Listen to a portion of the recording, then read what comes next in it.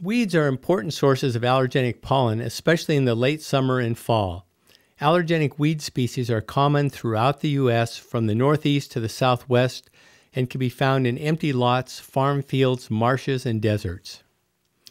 Ragweed is the most important of the weed allergens and is most common in the east, south, and midwest, although several species of ragweed are found in the western United States. The ragweed genus is ambrosia.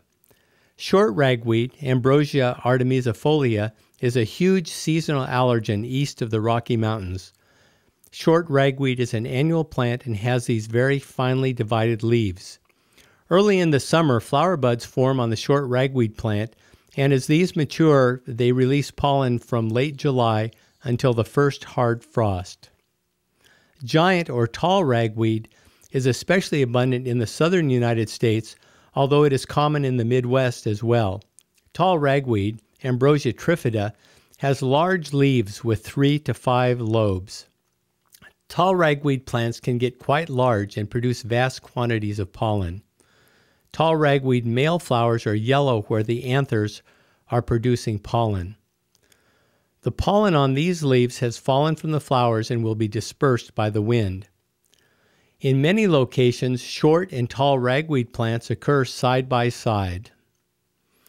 Western ragweed is common in the southwest and western United States. Unlike short and giant ragweed species, western ragweed is a perennial plant that comes back from the same rootstock year after year. This field in Texas is almost solid western ragweed. Artemisia species are found throughout the U.S. In the east, south, and midwest, the most common species of Artemisia are called mugwort. In the west, many Artemisia species are known as sagebrush. Mugwort has finely divided bright green leaves. Mugwort is a perennial plant. The brown stalks sticking up above the leaves in this photo are last year's flower stalks.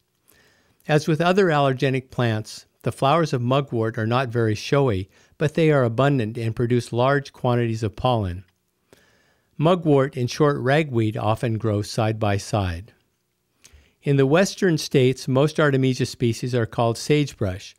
California sagebrush is one common species, and another species is Artemisia tridentata, which is large or common sagebrush.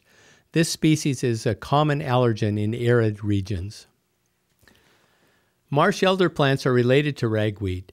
Marsh elder is not nearly as common as ragweed, but can sometimes be found in large populations.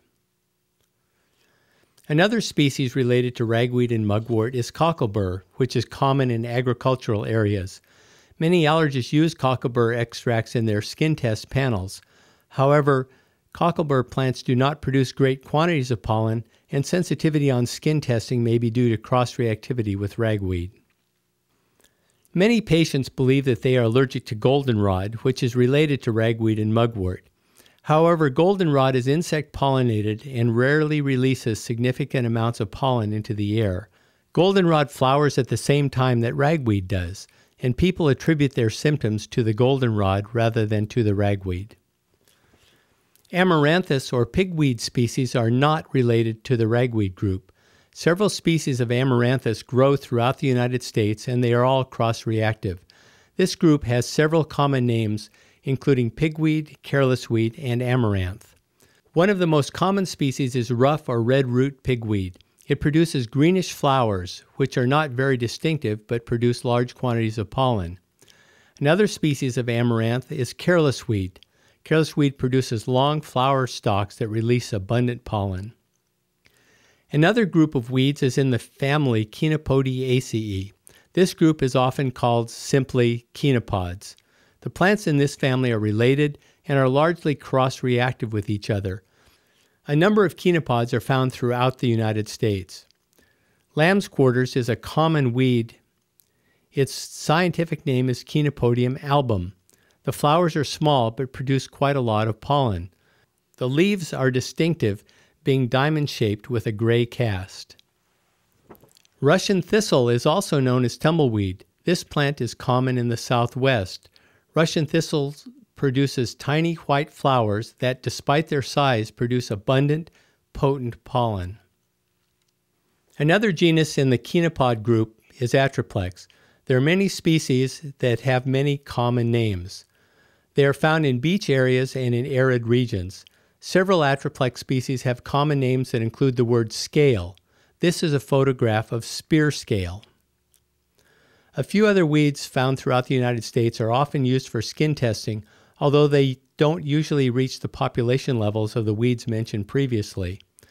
Species of rumex have the common names of dock or sorrel.